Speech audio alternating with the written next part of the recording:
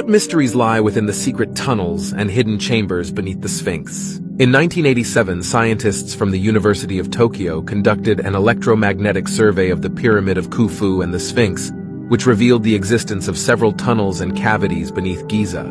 However, no one knows where they lead. What do they contain? Who built them? And what are they used for? The researchers also found several 2 to 3 meter cavities in the ground beneath the Sphinx, as well as the probable entrance to a tunnel in front of its paws. Archaeologists believe that there is likely a network of galleries connecting several chambers beneath the Sphinx.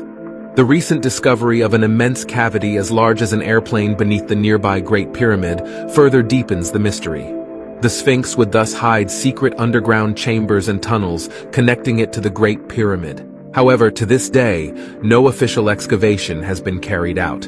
Built around 2500 BC, its exact purpose remains unknown, making it a mysterious monument with many secrets. What do you think could be hidden underneath?